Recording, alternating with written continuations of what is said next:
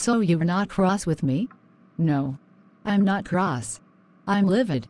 But I'm about to go and take it out on Elisha. Ooh, can I come? No, you've done beautifully today. Let me deal with her now. The big bag of wind needs putting in her place.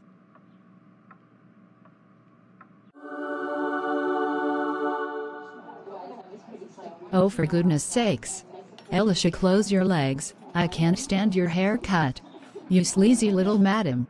A woman in her 40s with a skirt above her knees. Nasty. So, how's your little criminal? You know what? As criminal? What's criminal is that people like you're allowed to roam free. You should be the one behind bars. You're like a caged animal. And for your information, Olive is at home, all cozy in bed, watching repeats of Crush Peninsula. She didn't get prosecuted.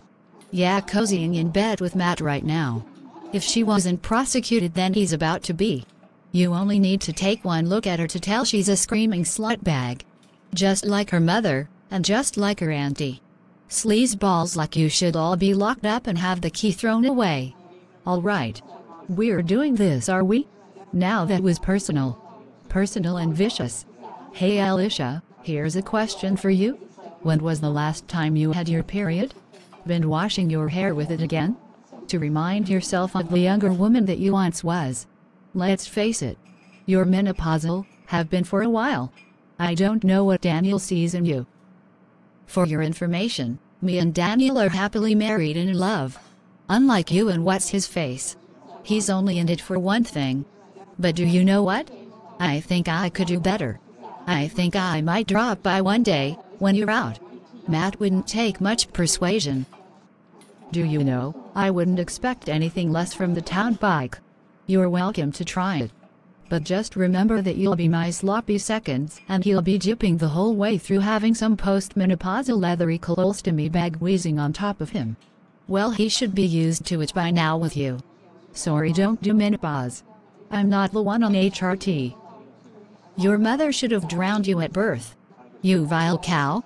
If it were up to me, people like you would be carted off to the funny farm. Oh shit. It's getting a bit personal in there, isn't it? And I have the keys. Doesn't Elisha have a spare set? Nah. We are married. That means we share everything. Nice one, mate. We are locked in. You have got to be kidding me. I guess they will keep us locked in here until we become friends again. Well shit, I'm gonna need a big glass of wine.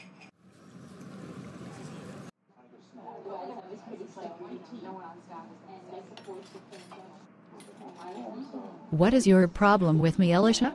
I have done nothing to you. You ended our friendship, remember? I'm upset with you because we were good friends. And then when I was pregnant with Adam, and he was born, you stopped bothering. You didn't care my kids and I. Why is that? I think you know by now that I am certainly not the maternal type. I'm not good with children. I have no idea what to do with them. I don't understand them. I felt a barrier between us.